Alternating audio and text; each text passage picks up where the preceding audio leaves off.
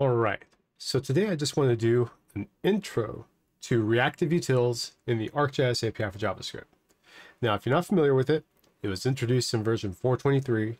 reactiveUtils will eventually replace watchUtils. Now, if you haven't used watchUtils, it's a utility module in the API that you can use to work with the accessor of the API. And there's a ton of stuff out there about accessors in the API. Basically, it allows you to watch for property changes and stuff. So reactiveUtils is just more of a it gives you a bit more control over everything you can watch, right? So for example, if we look at real quickly, I'll show you watchUtils. There's a lot of different methods for watchUtils, right? So we have we have when defined once, when equal once, and so on and so forth. All these different really fine-grained utility methods that you could use with watching for properties and their different values and when things change. But reactiveUtils, if you look at this, there's only a handful of functions available to you. That's because now you get much more fine-grained control over what it is you want to do. There's even a reactiveUtil for events, and we'll look at how to watch that. Right now, there's a really great sample in the API about watching for property changes with reactiveUtils. And then you can move this around, get the current extent, the previous extent, as the scale changes and stuff. And it's basically going to talk about some pretty cool stuff you can do with it. One of the really cool things is that you can actually watch for array values to change, right? So you're observing or if properties in the array are changing. And that's not really something you could do before with the API. We didn't really have a way that you could use like collection to watch for that kind of fine-grained control. Like you could watch for when things are being added or removed from the array, but you really didn't know when they were changed in the array, right? Now you can. You can even take a collection. There's a good example down here, and with the layers, and watch for when the visibility of a layer changes. And if you want to find out when they're all visible, then you'll know, right? So it's a really good way to do it. So let's just do a quick intro to how you might want to start using watchUtils in your apps today. Highly recommend you read the doc and go over this particular sample. It's a really, really cool sample. There's a lot of really cool stuff. Check that out. But let's take a look at just some basic things you could do today. Okay, so start off with, I'm just going to take a look at a few quick things you can do, right? So right off the bat, there's a really cool util here, when, right? So watches the value returned by the get value, right? So that's going to be this expression here, and calls the callback when it becomes truthy, right? So like view.when, webmap.when, layer.when, you can use this now. So how would something like that look? So let's go ahead and bring in reactiveUtils here. Okay, so I'm going to bring in Esri for reactiveUtils. Okay, so let's go ahead and bring in the when function. So in this particular application, I'm doing a view.when, so I'm going to go ahead and change this a bit. Let's remove this promise here. So we're going to say when. Now I need a getter function to pretty much get, it's going to be an expression that's going to get the truthy value for me. So in this case, that's going to be view.ready. So when view.ready is true, then it's going to go ahead and run this function. So we'll just go ahead and let's put a console.log here so you know that it is being run. And we'll just say view ready and say view.ready. That's that in there.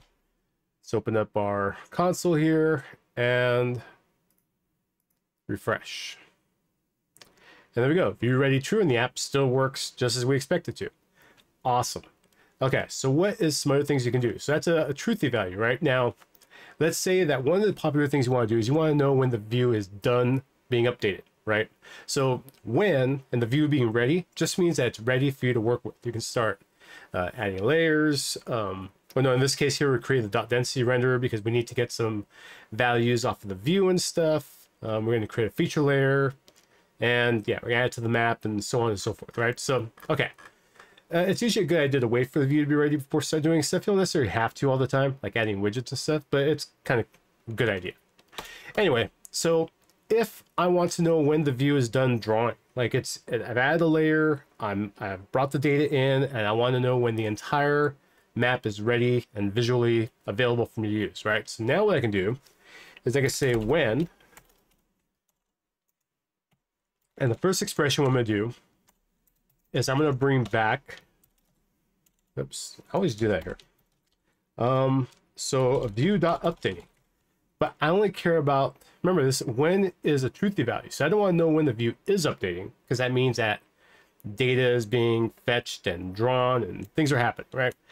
I want to know when that stops. So when view updating, the inverse of view updates, right? So now what I can do is I can go and say that here, I'll just console.log. I'm going to say view done update. All right, let's go ahead and like that. Let's go refresh. View done updating. Now if I zoom in, view done updating again, right? So every time I interact with the map, it's going to start to update and it's going to finish updating. So on and so forth, right? Great. Awesome. Let's see here. Now, what if I only want that to happen once? Well, there's a third option in the utils here under watch options. That means you can have an initial value, right? So it's going to fire the callback immediately after it's initialized if the necessary conditions are met. Sometimes you might want this, sometimes you might not. Whether to fire the callback synchronously on the next tick. I don't really use this. I'm sure there's use cases for it, but I just never really use it. Or once. Once is pretty cool. There's also an equality function to check where two values are the same. I haven't used this yet. I'll be honest with you. I don't know. I'm sure there's usefulness for it. I also wouldn't be there. We probably use a lot of these internally in the API. So yeah, it's like when equals or something like that. Could be. I haven't really tried it yet. So once. Maybe I only want this to happen one time. So let's go ahead and do that. Okay, so just going to interrupt myself here for a second. If you didn't notice, there's also a when once method. So I don't actually have to pass the option to only run this expression once. You could use when once and it'll return a promise, and then you can just execute whatever it is you want to execute when once is done. That might be a better choice in some situations, or maybe you want the when and the optional and run that once yourself. It's completely up to you, but this helper is there and it is promise based, so you might want to go with this. Sorry for my overlooking that in the original video. Thanks. So instead of saying view done updating every time, so pass the option once true. Refresh. View ready, view done updating. And as I zoom in again, that's not going to fire anymore. Right? So no more view updating. So that's when. Now, what about something like on? So on is useful because now you can use on to work with events. So instead of saying view.onClick, I can just say on, like so.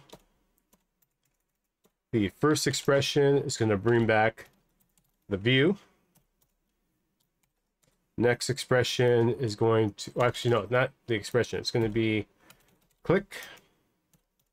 And then what happens on the click? So I get my event and I'll console.log that event. Refresh this. I click on the map and there is my click event. Now, most of the time, I don't care about all the other data. I usually want the map point. That's not really the case. I might want the X and the Y because I'm going to use this with hit tests or something like that. But most of the time for myself, I'm usually interested in the map point because I'm going to use this value in like geometry engine or a query or something like that. So run this. And there we go. There is my map point. All right. Type point. There you go. So this gives you a bit more fine-grained control over what it is that you want to do using these expressions. All right, so let's check out another one. So, I mean, there's once, which, you know, it's fine. So this could be promise-based. So it's like if you only want to run this once, but you still want the promise, you can handle it. Instead of passing the third option, run once. Same for when once, it's going to be the same situation there. but maybe I want to use watch, right? So this is going to work a lot like the watch utils would. So if so it's going to, all of the properties are accessed. So view.basemap.title, we show that one. Sorry, yeah, view.map.basemap.title, we show that one a lot. If any of those change, then this expression is going to return those properties get accessed, and it's going to run the callback again. So it tracks any properties accessed when getting the value and calls a callback when any of them change. And this goes for an array as well. So let's do something like, I don't know, let's see what's a good one here. Let's bring in watch here.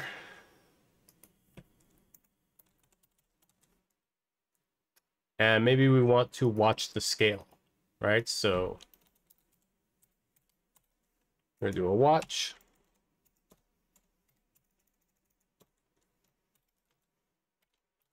And I'm interested in the view.scale.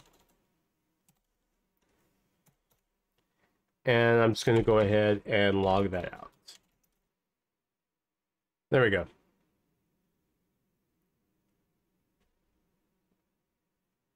So you see, you get all the intermediate scales as well when you do this. And then maybe, okay, let's do the example I think we saw. So it was what? View.scale and view.extent. But in this case here, I really just care about the view or the scale, so we'll just log them both out.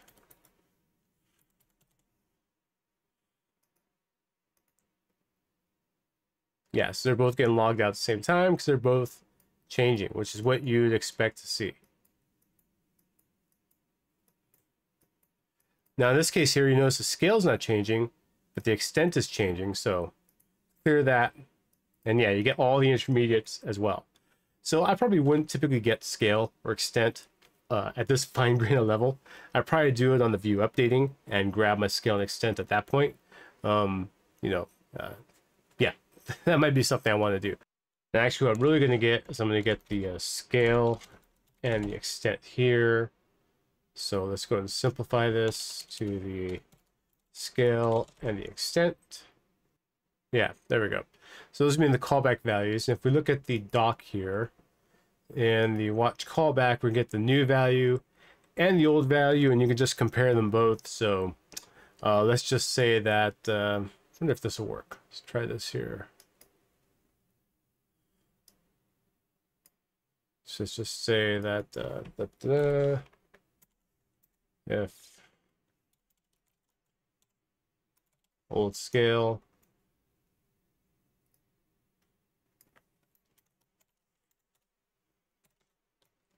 if scale not equal to old scale, and log this out. So let's see if this does what I expect it to do. All right, so if I pan the map around, it's not going to log it out. But if I zoom in, it will, because the scale is the same if I just pan the map. But if I zoom out, the scale is different, so it's going to go and log it out. So you can do stuff like that. The example here for the property changes is going to show you a lot more of that and some pretty good use cases. So if we look at this particular sample, like I said, this one's going to do a really good job of showing you how to take advantage of the reactive utils to do some cool stuff. So we're watching for what? Stationary, the extent, and the scale.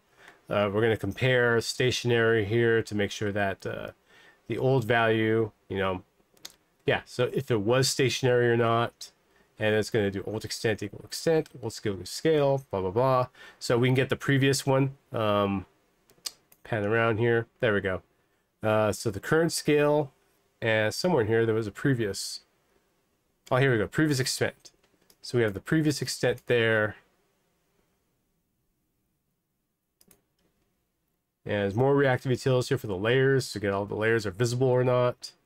But yeah, there's a lot you can do. So you can see that you get a lot more fine-grained control over the properties that you're watching and that you're accessing, and even the events that you're listening for using the reactive utils. So this is really kind of something you're going to want to start diving into, learning how to use.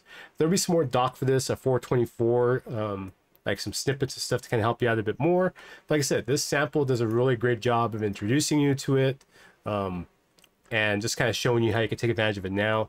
This is going to replace WatchUtils in the future, so just be prepared for that if you're using WatchUtils now, and get familiar with it, right? So don't forget, if you have any questions, go ahead and drop them down below. You know how to get a hold of me. Don't forget to comment, like, and subscribe. Appreciate it. Thank you. I just want to let you know that I've started a new podcast called The Bounding Box, where I'll be talking about geo development, web development, and everything in between. You can find it on Apple Podcasts, on Google Podcasts, Amazon Music, and plenty of other places that you can find podcasts. There are a few episodes available now. We are in a bi-weekly schedule, so every other week on Sunday evening or Monday morning, just kind of depending how the day goes.